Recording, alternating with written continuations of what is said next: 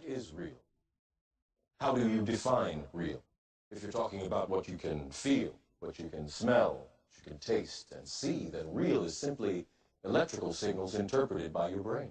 So we're really like blind people groping around with these feeble little senses to determine what reality is. If you want to see fear in a quantum physicist's eyes, just mention the words, the measurement problem.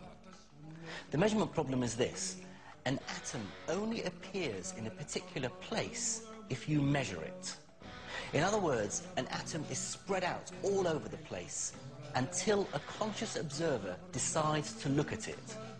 So the act of measurement or observation creates the entire universe. Today, a young man on acid realized that all matter is merely energy condensed to a slow vibration, that we are all one consciousness experiencing itself subjectively. There is no such thing as death. Life is only a dream, and we're the imagination of ourselves. And this is exactly what mystics have been trying to tell us for so many years, that the world is an illusion and that the real world and universe is a non-physical. And one of the basic assumptions of quantum physics is the quantum wave nature of all matter. That matter, unobserved, matter on its own, moves and vibrates in waves. But waves of what?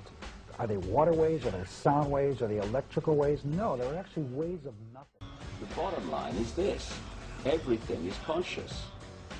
What we call creation is like an ocean of infinite energy, which is manifesting itself in different 1944, the father of quantum physics, Max Planck, identified the existence of this field, and he called it the matrix.